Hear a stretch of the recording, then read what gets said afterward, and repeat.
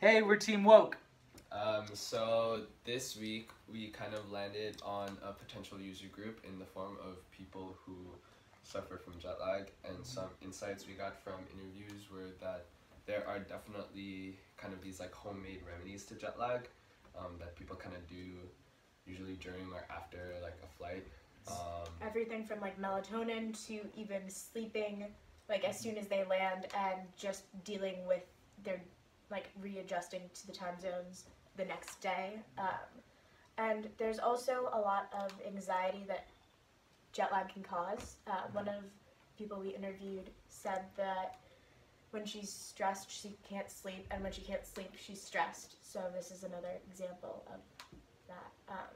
And our initial point of view is probably that people who know that they will develop jet lag when they're traveling need a way to adjust themselves to the time zone that they'll be going to without compromising their ability to not be jet lagged while they're at home.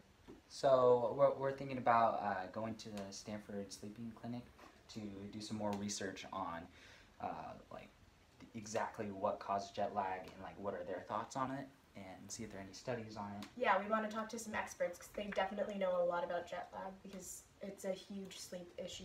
Mm-hmm. Yeah. Yeah. Cool. Cool. Holla. See ya.